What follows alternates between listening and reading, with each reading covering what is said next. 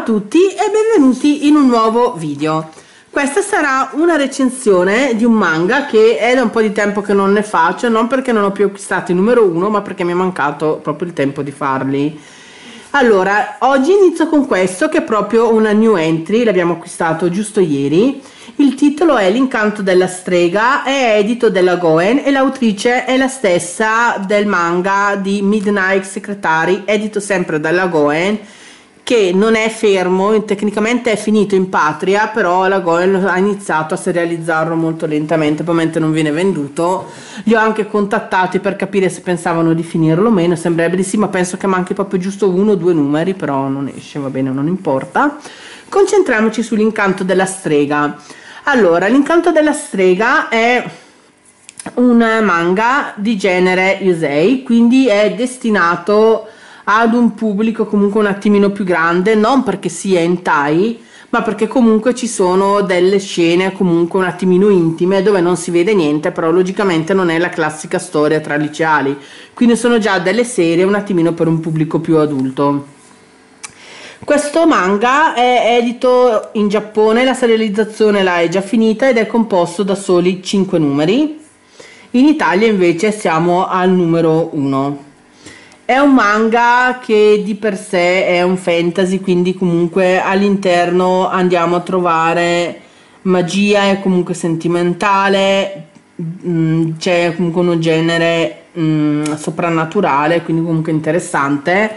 In Giappone il primo numero è uscito nel 2011 e attualmente l'autrice è al lavoro su un'altra opera che dicono che è molto interessante, vedremo se arriverà in Italia come questo. Parliamo della trama. Allora, la trama praticamente di tutto questo volume è incentrata su Coco, che è la ragazza che si vede in copertina.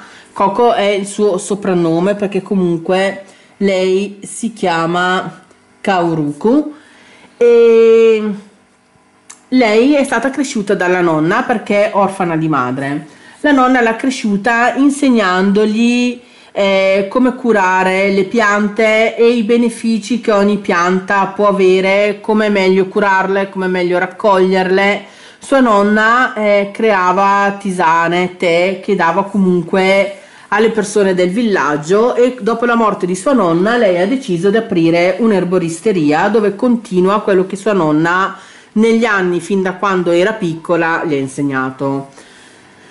I suoi infusi sono veramente ottimi e le persone del villaggio dicono che hanno sì lo stesso gusto di quelli che preparava la nonna, però è come se quelli che prepara Coco siano ancora migliori, hanno proprio un effetto molto più forte, quindi se uno non sta bene si rilassa, si riprende più velocemente tutto.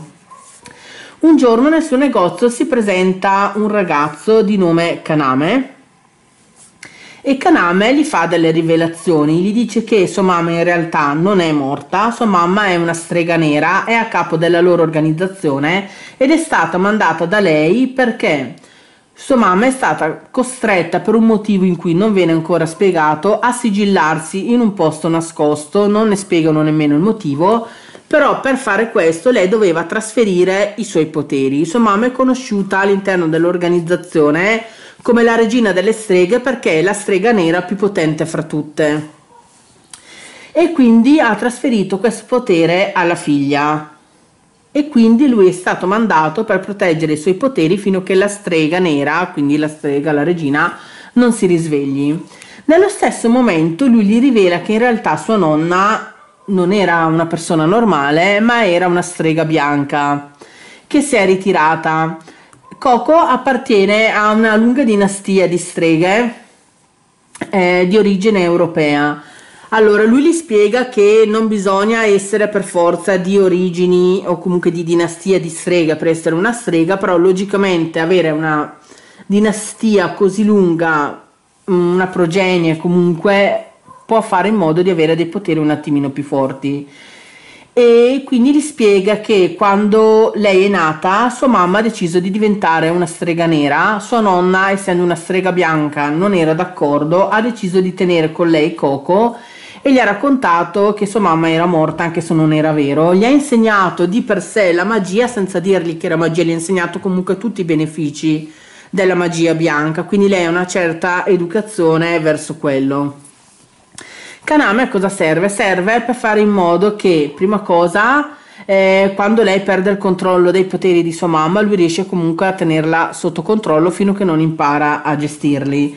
Perché lui gli spiega che di per sé non è che una strega nera è una strega cattiva, è una strega che comunque ha sì l'abilità di affascinare le persone, quindi comunque riesce ad attirarle a sé, può fare del bene, può fare del male, però la magia nera, lui gli dice, non è per forza distruzione, ma è un discorso un attimino più complesso. Lui gli spiega un po' quello che doveva sapere. Quindi nel primo volume comunque vedremo di per sé la storia che comunque Coco deve capire e farsi una ragione di essere una figlia di una strega, nipote di una strega, e un po' alla volta dovrà imparare a gestire nell'andare avanti del tempo quelli che sono i suoi poteri, perché nel momento che sua mamma glieli ha trasferiti lei perde il controllo, quindi lei ha anche questo potere di ammagliare le persone, però questo crea un grandissimo scombuglio perché un sacco di persone vengono ammagliate in un posto solo, quindi lui baciandola riesce a entrare in sintonia con i suoi poteri, riesce a calmarla, riesce a fare in modo che i suoi poteri rimangano sotto controllo, e questo serve soltanto fino a che lei non riuscirà a gestirlo, o comunque fino a che la regina non uscirà da questo suo sonno e quindi riprenderà quelli che sono i suoi poteri. Però lui capisce che già di per sé lei ha già dei poteri, perché comunque un giorno lei non si sente bene, molto stanca, perché ovviamente di colpo deve sopportare questo potere e il suo corpo ne ha risentito leggermente, e sente parlare questa signora del villaggio nell'erboristeria di Coco che dicono che sì, i suoi infusi hanno lo stesso gusto di quelli della nonna, però appunto il loro effetto è molto più forte. Quindi lui capisce che la nonna di per sé gli ha insegnato un po' come essere una strega e lei ha delle potenzialità, solo che si deve abituare ad usarle. Allora, diciamo che a me mi sembra che abbia un buon potenziale, vedremo come si sviluppa, perché 5 volumi, vedendo com'è la trama che è un pochino lenta, io spero che vada avanti bene. Ve lo farò sapere magari in un promossi e bocciati, vedendo che ci sono diversi manga che sono alla fine, o comunque che hanno pochi numeri, come questo che ne ha 5, un altro che ho comprato che ne ha 2, quindi riesco a farvi una sorta di promossi e bocciati. Come trama è un genere che a me piace molto, devo soltanto, ecco, l'unica cosa che è un pochino lento, vediamo come evolve con i prossimi numeri. Sicuramente per chi piace il genere un po' misterioso, sentimentale, con magia, questo è il genere adatto, perché si ha un po' tutto in un unico manga. Spero che la recensione vi sia piaciuta. Vi mostro qualche immagine tanto per farvi capire. A me subito, allora, ho capito che avevo già visto queste immagini, però è stato mio marito che per primo gli è venuto in mente, nonostante io l'adori, che assomigliavano alle immagini di Midnight Secretary. Lì abbiamo una storia di vampiri, quindi questa autrice sembrerebbe che gli piaccia il genere soprannaturale, quindi per me è ottimo. Vi faccio vedere comunque una qualche immagine.